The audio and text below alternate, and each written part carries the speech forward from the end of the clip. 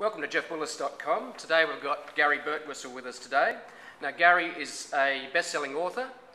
He operates from a place called The Vault. He also has actually raised $6.1 million for cancer, running a charity called Tour de Cure over the last years, I think 5 years, since 2007, and does a lot of public speaking gigs and keynotes. So thanks, Gary, for spending the time with us today. It's just fabulous to have you here. So Gary, tell me a little bit about yourself and why you're here today in this very fine building called The Vault, which is actually an ex-Commonwealth Bank building, I believe. Is that correct? Yeah, it is. I started my working career in Brisbane back in the day, and with a department store chain called Waltons, and I loaded and unloaded trucks for a while. Right. It was a very proud day for my dad when I got promoted to the toy department. Got to wear a tie, and I went through the whole training managers thing, and then I joined shopping centres and worked with Frank Lowe and John Saunders at Westfield for a number of years, and I worked in the music industry and then back in the shopping centres. And my last real job was working in radio, so I worked for Austereo looking after the promotions and marketing for Australia and a couple of Malaysia. Yep. And when I left to do my own thing, I started by doing promotions and marketing for people because that was what I knew and it was easy for me for cash flow, but I really wanted to be a speaker. So I would go in, I'd do a speaking job for you, and one of the questions people would always ask is, well, where should we do our convention, where should we do our meeting, where should we do our training sessions? And there were no venues around apart from a hotel room, which was, 4 beige walls, a green tablecloth, some water and a bowl of mints. No vibe. No vibe, no inspiration. And I'd take along like a suitcase of toys. Right. And people would get off on that and some coloured paper, and I thought there had to be something, what's the next great thing? Yep. So The Vault, which is a 7, 8-sided building at Fox Studios, now it's called the Entertainment Quarter in Sydney. It was the inspiration to find a venue that would relax people. It was colourful, it had good coffee. Oh, we chose a green couch as well here. Yeah. Yep. And that was the idea of it. So it came from a natural progression of speaking, and rather than just speaking at people, wanting them to learn, and then from that, what would be a learning environment, and the whole thing's just sort of morphed over the years, made into kind of The Vault in my speaking and my writing and everything else. It's a great space. We turned up here and went, wow, so it facilitates a little bit of, I suppose, creative thinking for you, as well as people that attend here. Well, it does, and that's one of the issues today around the creative thinking is you think best when you're relaxed. Yep. You drop your shoulders. Da Vinci said there's no room in a busy mind for creativity. So this room is about dropping your shoulders and relaxing, which is why we have, cushions and green couches, and there's foosball, and there's games to play, and, good coffee, and you can sit on a beanbag and stuff, because when you chill out and relax, we've got outdoor grass area, you go outside and sit under a tree to think. That's what's missing in today's corporate world when you're in cubicles and boardrooms where you walk around staring at a crackberry. You don't have that relaxation part. So it's kind of more from my learnings about creativity to then say, well, if you're spending a lot of money for an offsite, where should you go? So this kind of has become like the hub for creative thinking in the country, actually, because it's just a unique environment that helps people relax and unlock their ideas. Yeah. Now, you're also the author of, I think your best-selling book is Who Stole My Mojo? Yeah. So tell me a little bit about that. I love the title. Well, the title, it's funny, when I wrote my first couple of books, I wrote the book, and I always used to struggle to know what to call it. Yep. This one started from the title first, and I'd done a job in Washington, D.C., in the States, and I was done my stick on stage. I was sitting in the audience watching a guy close the conference, and I was doing Austin Powers impersonations for the girl next to me. It's a true story. And we were doing the whole, does it make you horny, does it? And this sort of stuff, right? Yep. And what occurred to me was that I was looking around the audience, there was 400 people, whatever, and everyone was exchanging business cards and had journals full of notes, and they really had their mojo going. And you just knew that in 2 weeks' time, all the interaction with the people, those cards they had, the journal would be covered in paperwork, they'd be having dinner from the Bicky can, and all that excitement they took away from Washington, D.C. would be gone. Mm-hmm. They'd be sitting there at 7 o'clock at night having biscuits for dinner going, who stole my mojo? Like, I had it. Well, I know I came back with it. Where did it go? Yep. And I had all the content bubbling around in my head that I'd had for quite a while. So once I had the title, it was actually pretty easy for me to write because all the stuff was up there and dumped down. And to this day, it's gone really good. And then I did one for dads, like My Dad's Got Mojo, because I had so many questions from parents saying, well, how does this relate to the Mojo thing to parents and kids, everything else? So it morphed into my dad's got Mojo, he's the best dad ever. So, and it's funny, the last couple of years, the Mojo title has been used a lot more in the media. Mm-hmm. Like when I wrote the book in like 2007, it was Austin Powers famous, but now it's become very media-centric stuff. So I think I timed it pretty good. So good timing. Yeah. Okay. I know you're doing, we just spoke earlier, and you said one of the things you're actually doing a keynote presentation tomorrow, I believe. And, yeah. And we were talking about social media, and what was the key thought behind what you're going to talk about to the advertising types, the young 20 and 30-somethings that you're going to be addressing tomorrow? What were you going to tell them? Actually, I found it quite interesting. Well, my belief is, look, I think social media is great, but it's just a promotional tool. It's a platform to deliver. Exactly, and the conference tomorrow is about multi-platform. Yep. So everyone's getting caught up in doing it, but there's no thinking behind it. So it's very tactical. Absolutely, it's totally tactical. And one great strategy is worth 100 tactics. Yep. And the problem is they're putting all these buttons on their websites, they're talking about it, but if the things you're doing through Twitter and LinkedIn and Facebook and digging and all this other stuff these guys are doing, unless it's got a basis to why the hell should I buy your product, yep. It's just promotion. Yep. Where it really works is when you actually use that to promote and reinforce why I should buy from you, yep. your product or service, and you add value to my world and don't waste my time, then it's a wonderful tool. But there's a disjoint for me right now, is that people think just because they've got a Facebook site or they tweet, that's the successful part of marketing and brand, but it ain't. Yep. The people who use it best are the ones that actually have a real message as to why I should buy from you. Then they just use that as a platform to reinforce that and add value to my world. And so that's kind of the core of my message tomorrow. And unless marketers are taking time to walk amongst the people who've got the problems, yep. to find out how they can solve those problems, yep. rather than spending their whole time on their crackberries, then they're not using their best available weapons of attack. So really, essentially, your message is about treat it as a strategic tool, not just tactical. In other words, absolutely. Work out what you're trying to sell, what's your product about, what are your goals, and who's your audience. Strategy is missing today. Like, strategy is a part that's missing. Yep. And strategy comes from the Greek word strategos, which means the art of the general. But these kids aren't generals. They're just workers. They're just doing stuff. And the problem today is we confuse activity with accomplishment. Yep. If I'm not busy, I'm not getting anything done. Yep. But the guy or girl who's a really great marketer is the one who's just walking around looking at stuff and really seeing what's going on, or having conversations and listening. Yep. And really hearing what's being said. Then using those tools to capitalize on that in order for that product or service to be able to fix my problem. Yep. Most people can't answer in one single sentence, why should I buy your product?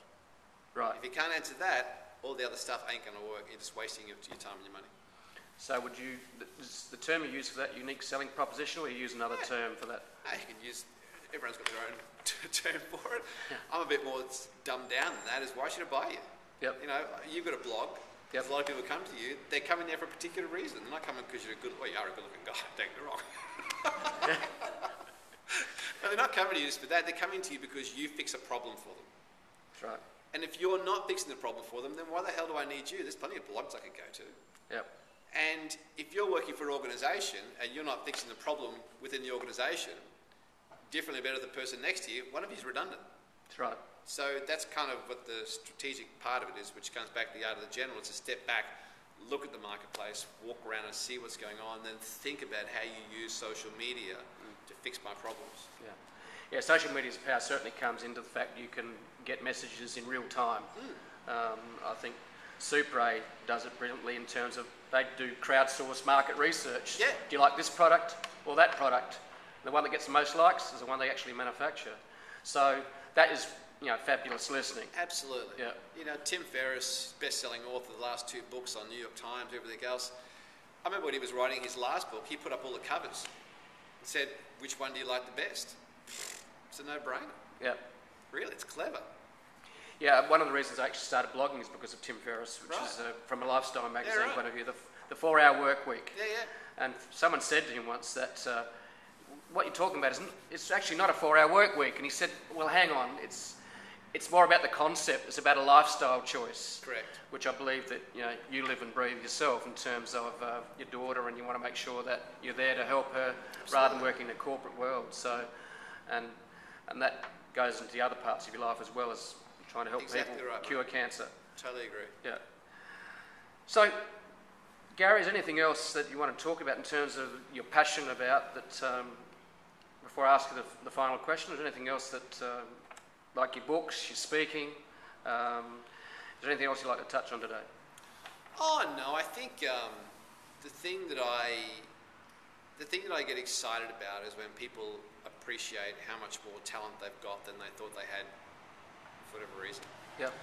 And my belief is there's just killer ideas in boardrooms all over the world as you and I sit here today dying. Yep. Because people haven't got the courage to speak up, they haven't put the time to sit down and think and ponder, they don't believe in their own ability.